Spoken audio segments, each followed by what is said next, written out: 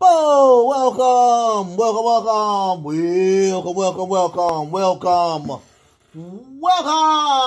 to WrestleGram. This is your boy, the host, not the most, but humble.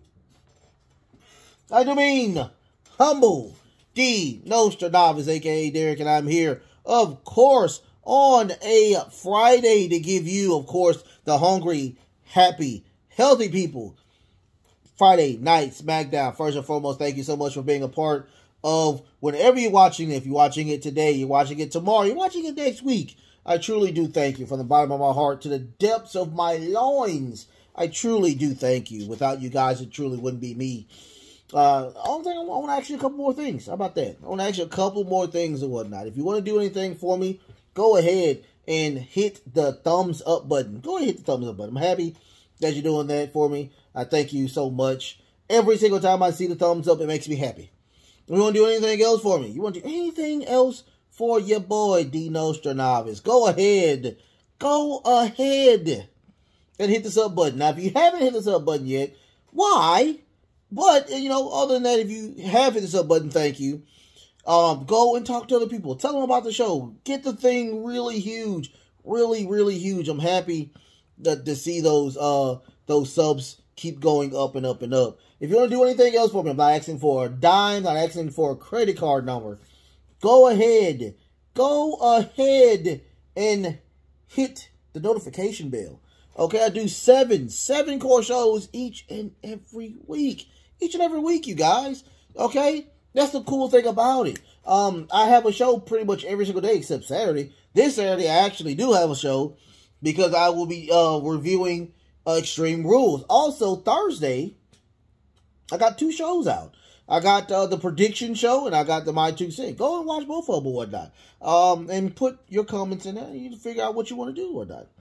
I enjoy y'all so much. I thank y'all from the bottom of my heart. I really, really do. Now, let's get to the show. Now, this was the season premiere of Friday Night Smackdown. But also, this was the go-home show to Extreme Rules. Now, if I had to choose between go-home show and season premiere, I would throw away the go-home show because it's a B-rate show. I mean, you don't have a lot of people here. I would have stayed there with the opener or whatnot, because the reason why we want to make sure we're getting great premiere people, which we got, which I can't wait to talk about. And also, like I said, Liv Morgan wasn't there, Ronda Rousey wasn't there. The Tribal Chief is not fighting.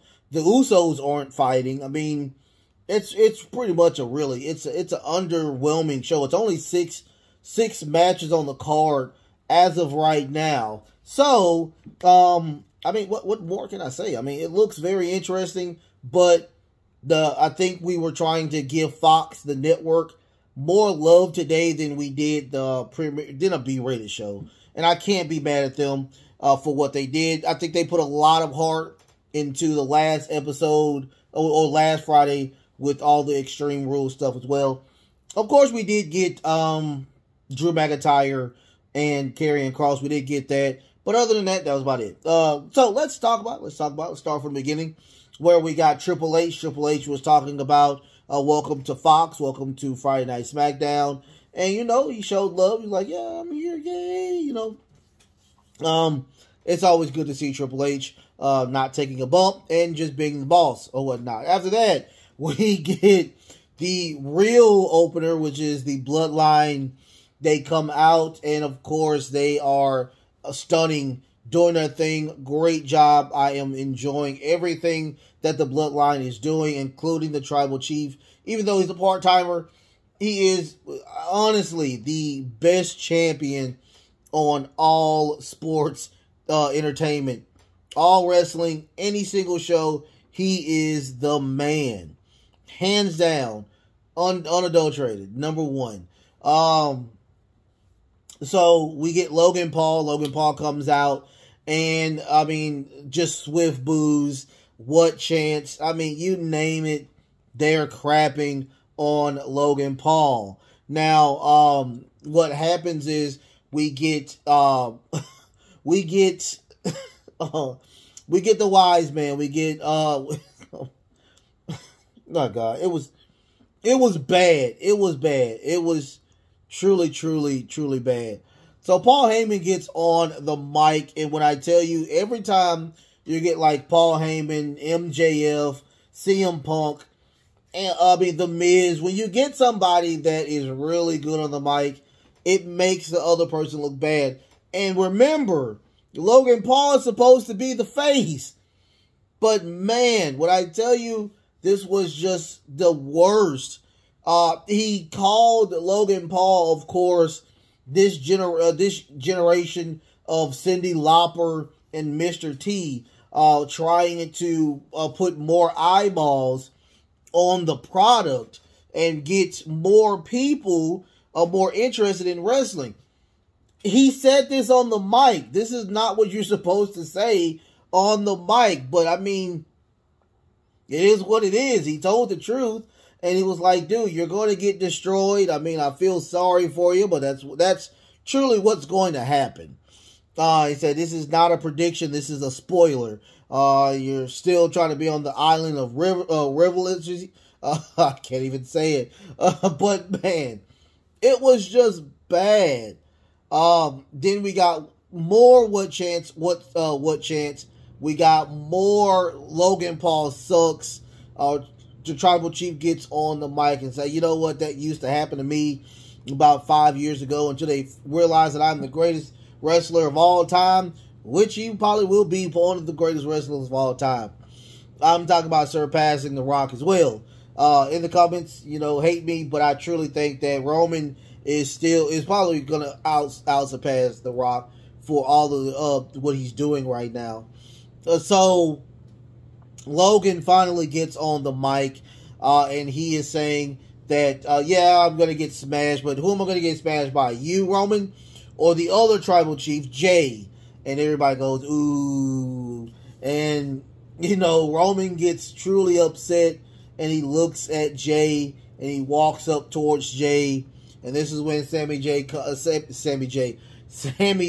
comes into the mix, and he's finally saying, hey, we are a well-oiled machine. You are not going to put any type of that into the bloodline. He's like, dude, you are a number two. You called him Duty. You called him Boo Boo. He said, you are truly the number twos, and we are the ones. And that was the end of that. He actually got Roman back in his mind, and got him back right, so he wasn't truly upset with the issue of hand, where he was talking about, of course, the calling Jay the Tribal Chief, which was hilarious. But after that, we do get our very first match of the night, which was Solo Sikoa versus Ricochet. Ricochet got a lot of offense in this go around, lots of suicide dives, lots of aerial defense, to the point where Solo is truly upset, and he grabs a chair and he hits it on the ground. He's like, dude, I'm gonna come in here and beat the crap out of you with this chair. But he realized, he couldn't win like that. So he gets back in the ring, gets some more offense in. But eventually, that high-flying scenario that Ricochet does got the best of him. He tried to do that 450 frog splash. Did not happen. He got caught, got put in the spinning solo for the win. And after that, they show on the TV where Sammy's saying, he's great. Oh my God, I'm happy that I put him under my wing. And Jay is truly upset. He's like, no, that's my brother. It has nothing to do with you. I'm done. It is what it is. And finally, Roman finally steps up and says, dude, what's wrong with you? What's wrong with you, man? And Sammy's telling me, you're a hothead. Calm down, chill out. And Roman agreed with him. Roman said, dude, you are a hothead. I need you to chill out. Tranquilo a little bit or whatnot. And he says, now it's not my problem anymore. It's Sammy's problem. So I'm guessing Sammy is now the supervisor of the Usos, which is pretty funny. After that, they walk out of the locker room. They run into the New Day, and they talk about now Jay has two daddies now, which are Roman and now it's Sammy. And he's like, no, I don't know what you're talking about. So Sammy gets upset and says, you know what? We're challenging you to a match. You find anybody in the locker room and you to join you, and we will face all three of y'all in the ring. So that will happen pretty much later on. After that, we get, of course, Hit Row. Hit Row comes out to face mystery opponent. I'm happy that it was not the Los Lotharios or, of course, the Maximum Male Models. They destroyed both of those teams. But we get mystery people. Mystery people come out of nowhere and attack Hit Row. Selena Vega comes out and attacks as well. They destroy. And when I say destroy all of Hit Row. And they all have luchador masks on. And they are very nice. They're dressed very, very, very nice. And they take the mask off, and it is the Dale El Fantasmos. It is, I cannot wait. Oh my God. Just the greatest, one of the greatest groups in NXT. I love that group to death times 12. I love Escobar. I'm so happy Santo Escobar and others are back. And now they have a new manager with, of course, Selena Vega. So I'm guessing the really big boob lady isn't there anymore. I don't know. But anyway, but you know, Selena Vega, she's very cute too. So I'm happy that they still have a female person in that group, which makes a really awesome, another great faction or whatnot. Factions are good. Factions are great. So, after that, we get Sonya Deville and Zion Lee versus Raquel Rodriguez and Chauncey. They have a really great intro. I love the Chauncey where they shoot the firework and it blows up on the top. Pretty cool. I didn't know Zion was still wrestling. I'm happy Zion is still there. But this match was very quick, to the point. We got a Tahana Bomb, and they both win. So I'm guessing they're going to try their hardest to, you know, get back, you know, on the scale to get with Damage Control, Io Sky, and Dakota Kai. So we'll see what happens with that. After that, we get a video package with Liv Morgan. That entire thing with Liv Morgan and, of course, Ronda Rousey. They will have an Extreme Rules match. That looks like that match will be the main event, which I can't be mad at because that's the only one that's the Extreme Rules match. After that, we get Karrion Kross. Karrion Kross comes out with Scarlett, and before they could even talk, the camera gets really close and shows Drew McIntyre behind him, and Drew attacks him, beating the living crap out of him. He brings the strap as well. We get the security to come and break everything up, but it looks like they're helping more Karrion Kross than anything. So, which is weird, but Drew attacks and beats up everybody, and Karrion gets his second win, grabbing the strap, slamming him against the ring pole over and over again, eventually whipping him with the strap as well. And that was the end of that. We got stand tall math with that. We can math that math or whatnot. So after that we get the Sami Zayn and Usos versus New Day and Braun Strowman. So here's what's going on. I mean, it was a match where they kind of singled out the New Day without getting Braun Strowman in there. And eventually Braun Strowman did get in, But that wasn't even the storyline of this match. The storyline was, can Jay and can Sammy coexist? The answer is no, they cannot. Sammy is trying his damnedest to keep them together or whatnot. He is literally the glue that holds everything on the bloodline right now. And Jay is just still, he is not happy. He's still optimistic about what, Sammy's intentions are. But we did get a tag by Jay to Sammy. And they do a tag team move. And Sammy tries to give him a high five. He looks at him and walks away. After that, they go, Sammy and Jay are on the outside.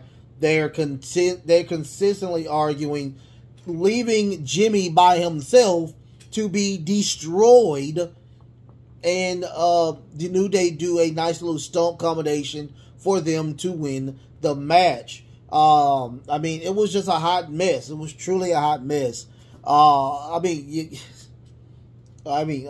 more can I say? What more can I say about the Bloodline and the storyline between Sammy and Jay not coexisting? And now Sammy is literally the manager of the Usos. So I'm guessing he is not going to manage Solo Sikoa anymore due to the fact that what the Tribal Chief just said. After that, we get to the back where we see Maximum Male Models on the ground, and the sister of Max Dupree. He's like, dude, that's not my name anymore. I am done with the Maximum Male Models. I'm done trying to make them into a legit tag. Now I'm solo, and now my name is L.A. Knight. From NXT, he has put his name back to L.A. Knight, destroying the Maximum Male Models thing. Well, him being the leader of the Maximum Male Models. After that, we get a video package of Gunther. Just from beginning to now of Gunther and Sheamus. And after that, we get the match. We get the match itself.